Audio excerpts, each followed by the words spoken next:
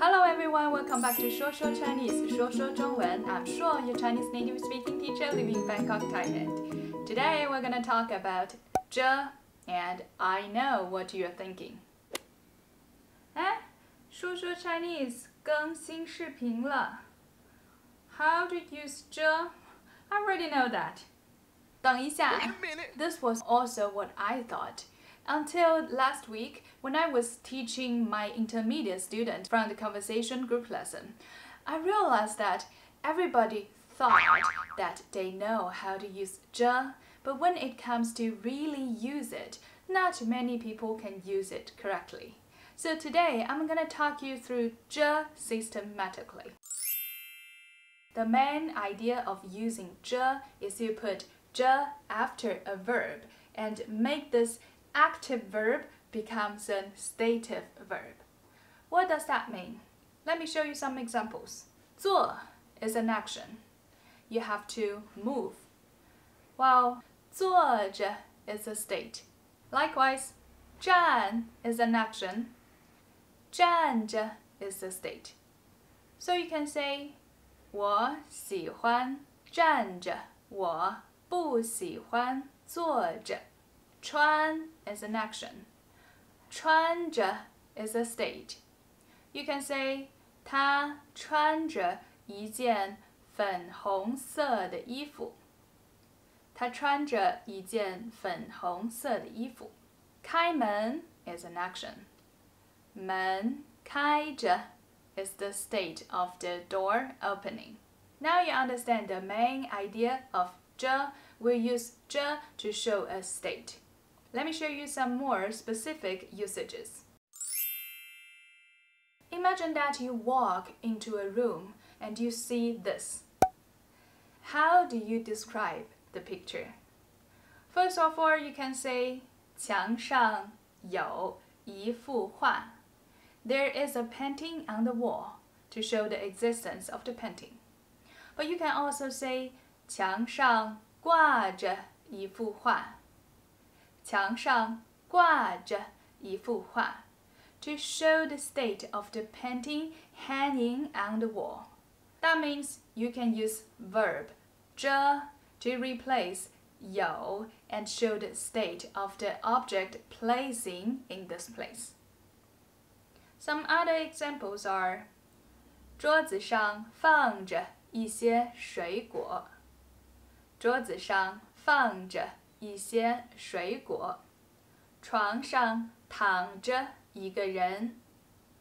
床上躺着一个人。So we can use verb 着 to replace 有 to show a more vivid picture of what you see. 对不起。She's doing two actions. More precisely, she's saying sorry in the state of crying. According to the golden rule or the main logic of Chinese sentence structure, that we put the core action or the main action at the end of the sentence, we need to say she in the state of crying, saying sorry. 她哭着说对不起。她哭着说对不起。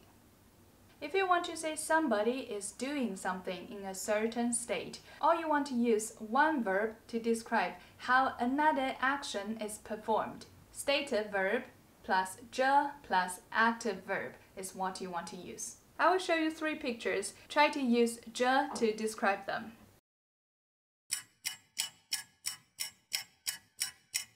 他们站着聊天。他们站着聊天 or 他们喝着咖啡聊天。他们喝着咖啡聊天。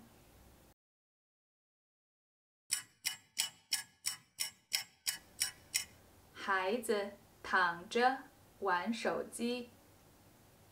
孩子躺着玩手机。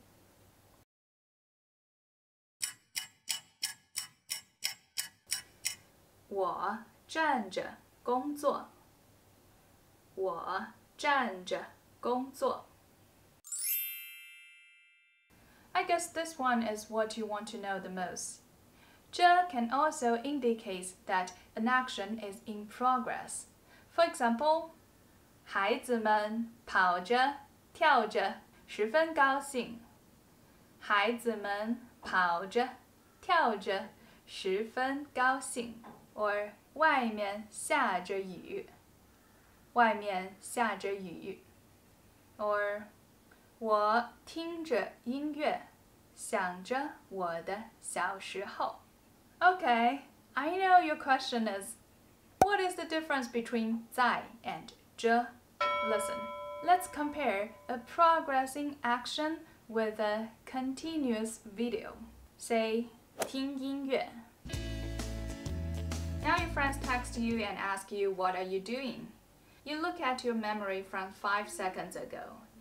Capture one screenshot and send the information of the screenshot to your friend. 我在听音乐。我在听音乐。在 plus verb is like take a screenshot of a continuous video. 看，外面在下雨。嘘，他在睡觉，安静点。While 着 is you describing the whole continuous video to others. 那天外面下着雨，我走着走着就迷路了。那天外面下着雨，我走着走着就迷路了。昨天我正听着音乐，我的朋友给我发信息。昨天我正听着音乐，我的朋友给我发信息。Is there a video already playing in your head? Now it's time for a recap. The most important idea is 着 indicates a state. We put it after the verb to show that an action won't just happen and stop immediately. It will continue for a while. We can also use location plus verb 着 plus an object to show that the object is in the state of placing in this place. And number 3, we can use a stative verb plus 着 plus an active verb to show how one action is performed in a certain state. We can also use 着 to indicate a continuous state. It's like playing the whole video instead just take a screenshot. Alright, so this is all the content of today's video. If you like this video, please hit on the thumbs up button and don't forget to subscribe my channel and turn on the notification bell so you won't miss out any great chance to improve your Chinese. I'm sure from 说说中文 I will see you in my next video. 再见。